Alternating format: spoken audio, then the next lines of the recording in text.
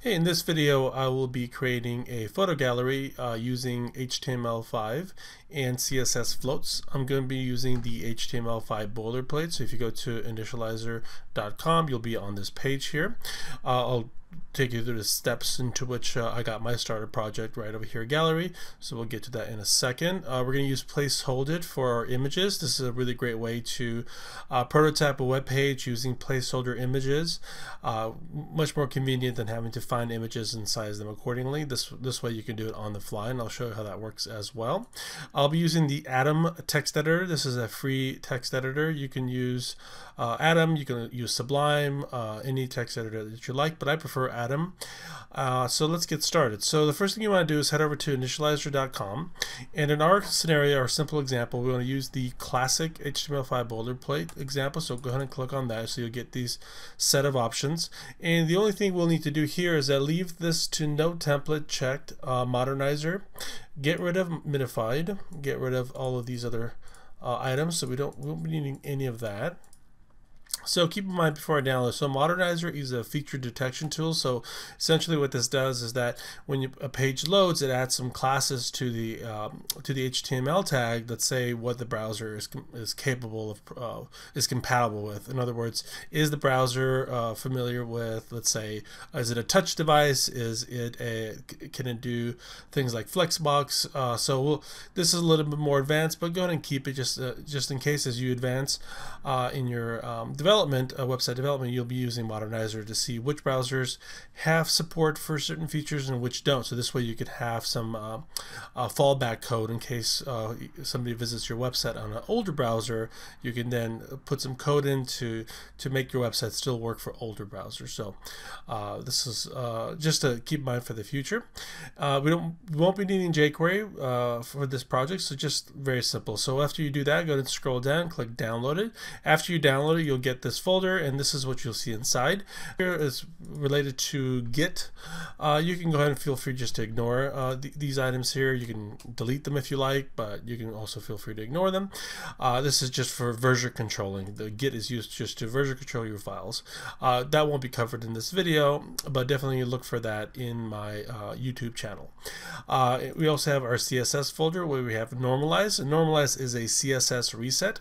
So in here it contains a collection of CSS styles that will essentially reset all the tags for you, things like the P tag, the H1, H2, H3 tag, things like that, making your page more consistent with various browsers. So when you're developing your website, perhaps you're using Chrome for example, you can be rest assured that whatever styles you apply will also look very much the same in Firefox, Microsoft Edge, things like in Safari. So definitely keep that as well. So we have a minified version here, so we have the full version here and a minified version, so we'll look at that in a moment. We have our image folder, nothing in here. Our JavaScript folder, we just have our blank main.js. A vendor folder, we just have Modernizer in here, and our index.html file, and that's it. So when you open up index.html, you'll see the following page. Hello world, this is an HTML5 boilerplate, so very basic stuff. So just to review this document here really quick, so we have our HTML5 doc type, we have our HTML tag with the class Node.js, and this is in regards to Modernizer. So essentially what Modernizer will do when the page loads, it will look for this class Node.js. It will change this class and add more classes in here based on what the browser is capable. So I'll show you that right now. So if you pull up your page right here, and if you go right click anywhere and head over to view page source, you'll see that there's nothing over here. So the reason for that is that you need to look at this using the web developer tool. So if I click inspect instead of view page source, I click inspect, you'll see that we have all these classes that were just added in here by Modernizer. So we have JS, meaning that this browser has JavaScript enabled. Flexbox, it supports Flexbox, supports these other tags as well. So this is it's a no-touch device I'm on right now. So if you wanted to target an element on your website just for no-touch devices, you could use the class no-touch to do that, things like that. So this is a very handy tool to use. So this is Modernizer in action. Cool. Here's our head where all our styles will go, our JavaScript links to our JavaScript files will go, things like that. Modernizer, unlike most JavaScript files, does need to belong in the head. Typically, JavaScript files do actually should be placed at the end of your document. This way, when the page loads, the JavaScript file won't slow the rendering down. So just keep that in mind. But Modernize does need to be at the top, so this way it can update the HTML tag up here accordingly and make sure that everything is running good when the DOM loads. Here we have our character set, what kind of characters we're going to be using. So it's UTF-8. You really don't need to have this. I'm going to go ahead and get rid of that. It just comes with HTML5 boilerplate. You can leave it in, no big deal. Here's your title for our website. So we'll just go ahead and put photo gallery in here. Okay, and here's our meta description for the page. So this is a simple photo gallery page, and this is for our responsive website design. So in this case, in this demo, we won't be building a responsive website. However, you have this tool in place, so when you pull up this website on the phone, things will be zoomed in proportion to the device you're on. So that's, go ahead and keep that as well. Here's a link to our normalized file. So if we look inside our CSS directory, you'll see the minified version, which is this right here. And if I click on it, you'll see the whole thing's been minified. If you go ahead and click on View Soft Wrap, you can see that. Just give it a sec here. Let's try that again. There it goes. So this will go ahead and wrap, and this is essentially a minified version of this as well. And this contains a bunch of different styles, resetting elements, making sure that everything looks the same on various browsers. So we can go ahead and keep that link to the minified version, which is a leaner file, so you definitely want that. We then have a link to our main.css. So if we go ahead and open that up, you'll see a bunch of stuff that came with HTML5 boilerplate. This is kind of their own little reset, if you will. You can go ahead and leave these intact. You can feel free to ignore it. Just scroll on down to author's custom styles, and this is where we'll be putting in our styles in here. Perfect. Here's that link to Modernizer, closing the head tag, and here's our body tag, and this is where all our HTML5 tags will go. We can leave the link to the JavaScript file just in here. It's fine. We won't be using JavaScript, but you can go ahead and leave that just in case you end up using that in the future. So let's go ahead and create our basic semantic HTML. So first thing we want to do is use the main tag. So the main tag is going to be all the content related to this page. It's unique to this page. So remember, if this is a one-page website, if you will, there's no other pages in here, so nothing's being repeated throughout. So in other words, you just have index.html. There is no about HTML, there's no contact HTML, so everything can go inside here. Now if you have those pages, and if you had elements like the header element, which is something we're going to utilize in a moment, and a menu element, you would not include those inside the main tag, so keep that in mind. So because the header element and the menu, the nav element, if you will, is going to be repeated throughout, so those elements will be outside of the main. So main is just unique to this page, so whatever content you put in here is unique to this index.html page. Okay, let's go ahead and use the header tag. And what I like to do is use a class site header. You might be thinking to yourself, well, we're using the header tag, shouldn't there only be one header tag? Well, no, there actually can be multiple header tags, so keep that in mind. So that's why I like to put site header. Let's go ahead and put an h1 in tag here, photo gallery with CSS Floats. Now I'm using CSS Floats in this example as an introduction, but remember, in fact, what I'll probably do is place this as an h2 tag. What I would actually prefer to do is use Flexbox for my image photo gallery, but in this simple example, I'll just go ahead and use CSS Floats. Okay, so we have our header tag. The next element I want to go ahead and take advantage of is the section tag, class photo container. So the section tag will contain all the elements related to the photo gallery, photo container. Remember, these class names are arbitrary. You can name them anything you wish. Notice I'm putting these tags, notes at the end of each tag. So that's really important because you want to make sure as your website gets larger and you get more and more tags in between these tags, you want to be able to track and figure out what is this exactly closing, because you might have more than one section inside of this area here, for example. Let's go ahead and use the article tag. Okay. And in this article tag, what I'll put in here is just some placeholder copy in our paragraph tag. So typically, and I'm going to use that soft wrap again. There it goes. Typically, you would have some sort of introductory in terms of describing what this page includes. This is just good practice to do that. This could be inside your article tag, so you'd have a paragraph tag. Now, the way I did this again, just to review, I just typed in the words lorem, and then I hit the tab key, and then you get the whole, the rest of the placeholder, lorem ipsum placeholder copy. Really handy stuff. This is comes with Atom. A lot of text editors do this as well.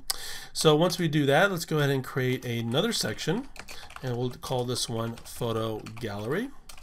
And this is where our actual photo gallery will be. And notice I'm just doing the HTML right now. I'm not even worried about the CSS. That I typically save towards the end. So in this photo gallery, we just have images. So I'll just go ahead and put div class image. Okay. And I notice oftentimes when people are learning HTML, they tend to conserve their tags. I advise that you don't conserve tags. They don't take that much space, and they make things a lot easier to style after the fact. So definitely don't conserve tags. So what I mean by that is, let's go ahead and put an image source in here. HTTP placehold.it /300 by 300.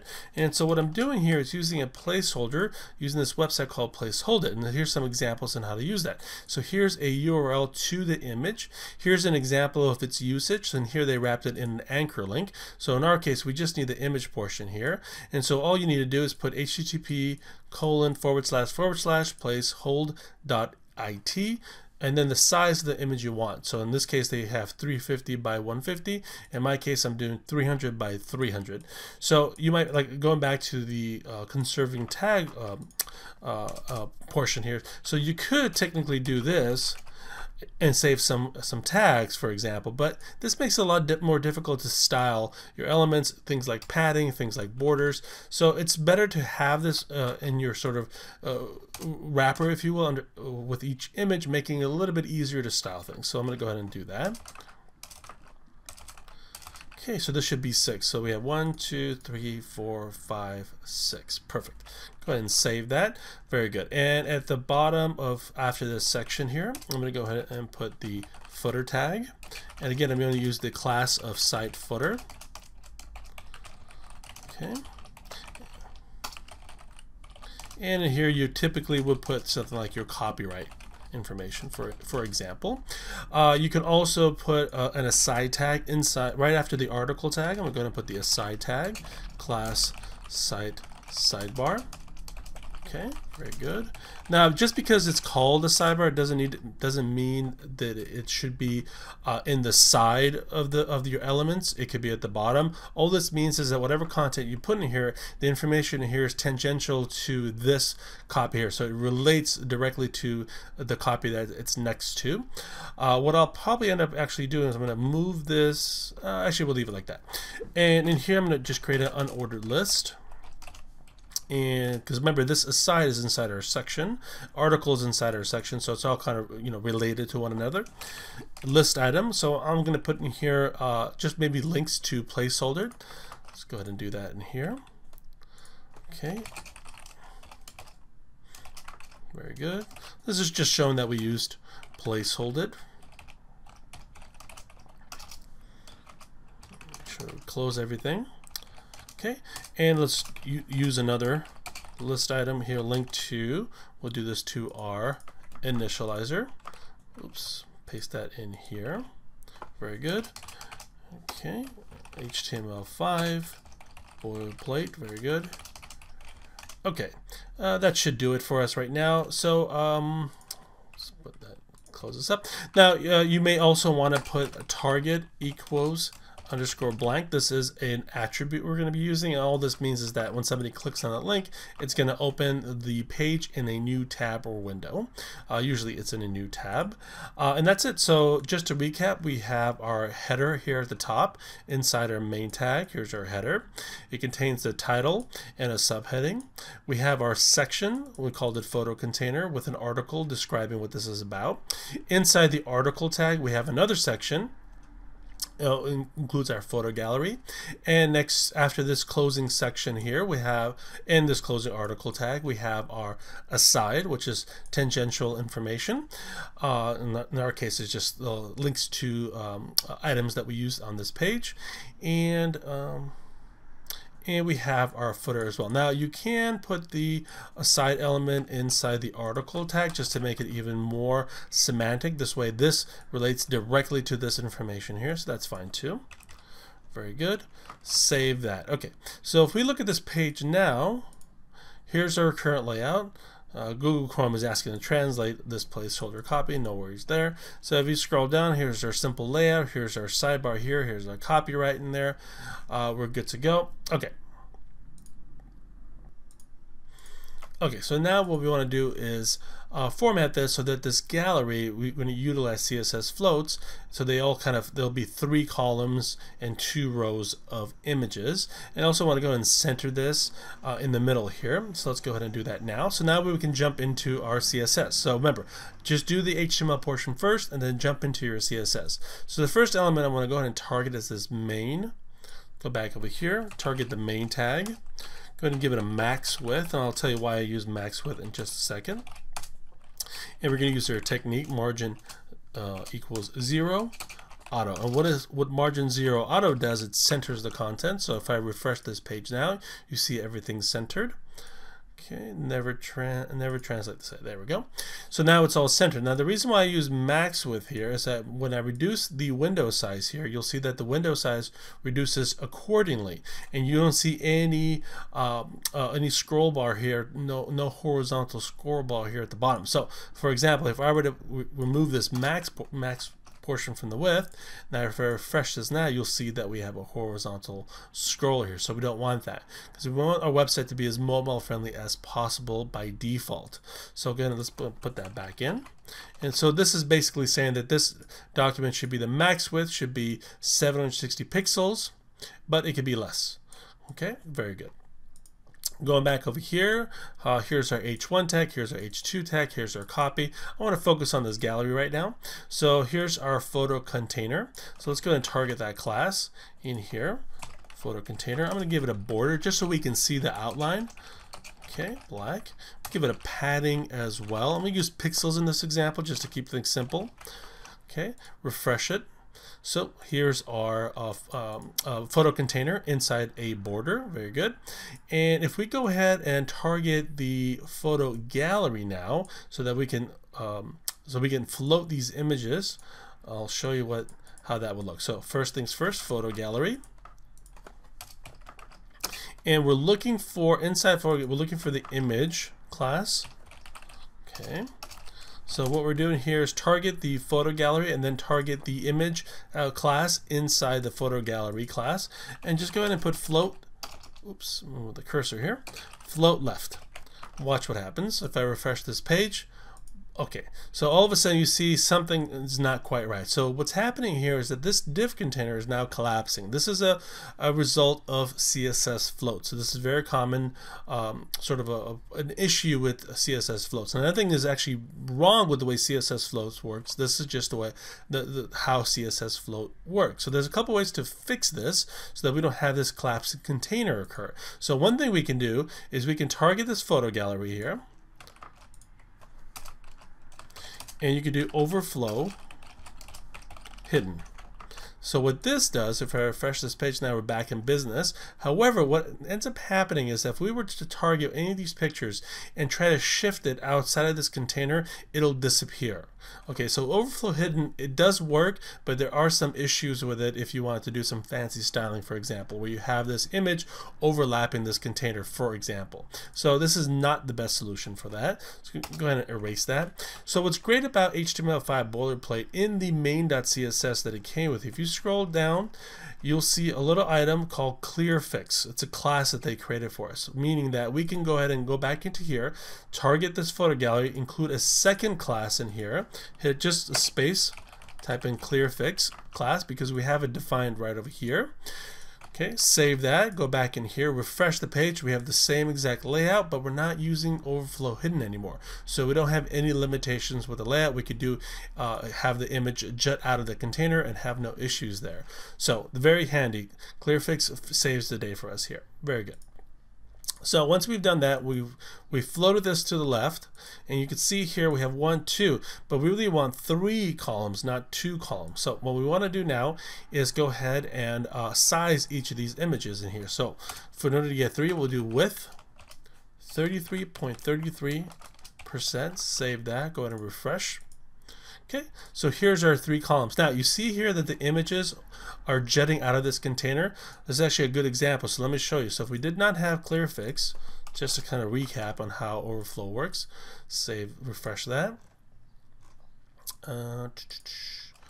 Okay, we have that here. What am I looking for? What am I missing here?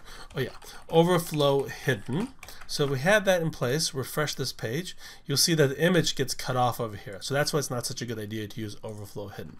So I'm gonna go ahead and get rid of this again, save that, go back into here, put the ClearFix back on the photo gallery. Very good. Okay, so now it juts out, which is working just right, but the images are too large. They don't fit in this space. So one way to fix this is we can target all the images. So at the very top inside my author custom styles section here, I want to target all the image globally. So the asterisk, what this means is that it targets all the images on the document globally. So image tag, and what you want to do is max width 100%, height equals auto. And so what this does is it sets the image to 100% of its width, but it won't go any larger than that, but it will reduce in size. So here's what ends up happening. There it goes. So very good.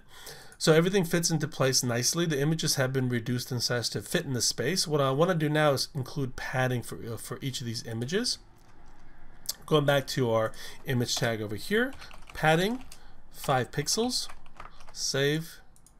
And here's some padding. So you'll notice how we lost sectioning here. Rather, the size no longer worked for us. Now this is related to our padding that we've set up right over here. So that actually increases the width. So what I want to do is instead use something called box sizing. And so what box sizing will do for us, it'll make things a lot easier for us to style our elements, not having to worry about things like padding throwing things off for us. Because what padding actually did, because we had this size at 33.33%, but what padding 5 pixels did, it actually made the spacing large in here so it can't fit everything in place. So here at the top, after this image declaration here, I'm going to go ahead and paste this in. Remember, I got this from this article here, Inheriting Box Sizing. So this is the snippet that you can grab and include in your code. So once you include that in your code, refresh the page and we're back in business again. So you have the padding nicely put in place, everything fits just right. Excellent. So one final thing that I want to do to this page is size these images to fit in this space accordingly. Now I picked 300 by 300 arbitrarily, but that's not really the way to go. You want to make sure to put the images in here that fit this space just right. So if we go ahead and mouse over one of these images, right click, inspect, look over the inspector, and if you put your mouse over the image source, you'll see natural is 300 by 300, but it's actually being reduced to 232 by 232. That's what we want. We want that image size to be 232 by 232. Very important. So go ahead and close that, come back into our index.html. I'm going to go ahead and copy this entire thing. I'm going to do a find. We're going to do a find and replace. And I believe it was 232 by 232. Go ahead and replace all. Save that. Refresh the page. Excellent. These images have been replaced with a 232 by 232 image size. Use the inspector, mouse over that image size. You see that there's no more natural, there's no more resized version. There's just 232 by 232, which is exactly what we want. So this is a basic example of a full gallery page using CSS Floats.